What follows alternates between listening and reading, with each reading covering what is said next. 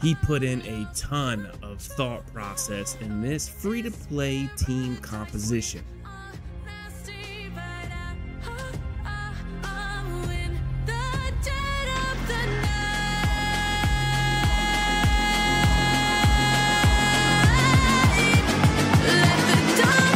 And I will do it again.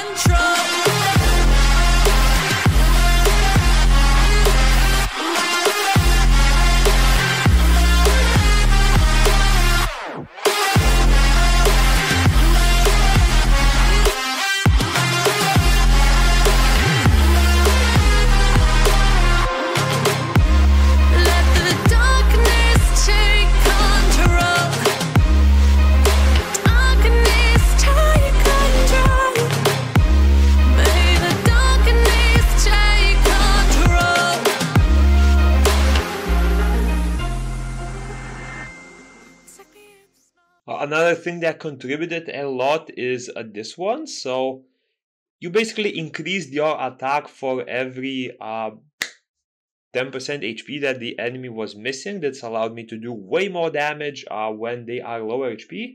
And this unrecoverable, it helped a lot with various healers like Undines. I know there were like Dark and Wind Undines, I believe, that healed a lot. And this unrecoverable helped deal with them quite a bit. Because otherwise I would need a unit that actually gives unrecoverable or provides a more consistent damage nuke. But with this I was able to just chip them away and not let them heal at all. And of course the biggest buff is this one that you see second to last on the screen, Cleave and Knights. This is a level 4 buff, so at level 1 it's only 7%, at level 2 it's 10%, but at level 3 and 4 is what actually makes you unkillable. So at level 1 it's 7, at level 2 it's 10%, which is still 100% only when you're dead. But at level 3 you get 12%, which actually makes you invincible when you are 10% HP or below. And at level 4, luckily I got 4, this gets upgraded to 15%, meaning that whenever I drop to 30% HP, I no longer take damage because the damage reduction would stack up to 105%. So the only way I can take damage at all is through damage over time effects. But since I also had a cleanse whenever I use an ability, I believe, I pretty much didn't get those dots at all.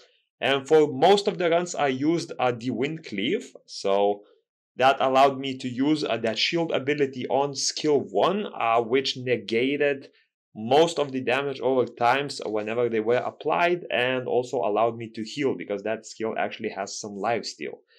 And yeah, with that I was pretty much able to solo most of floor 2, most of floor 3 except for one elite stage, I believe.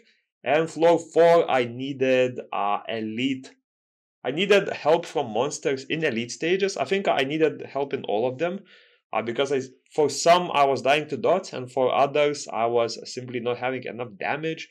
There was one stage with applied endure to mini bosses, and that took like a minute to get off. So yeah, there was simply no, like, I didn't have issues dying. I had mostly issues not clearing rooms in time.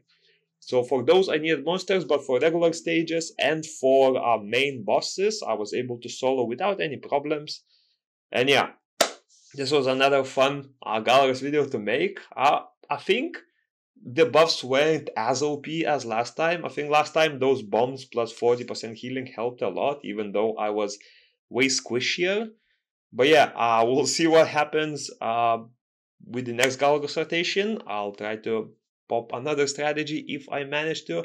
Oh, by the way, this time I didn't even reset at all.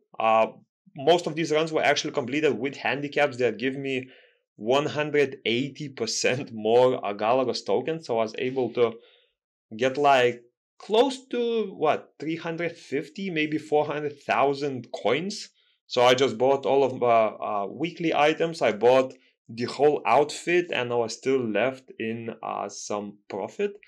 But yeah, that was fun. I hope you enjoyed, and peace.